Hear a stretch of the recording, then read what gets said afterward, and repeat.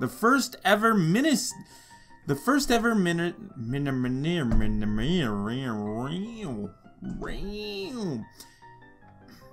first ever miniseries.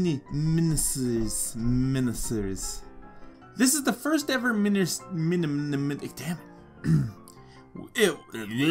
it. But it also maintains and seems to figure out a lot of the problems that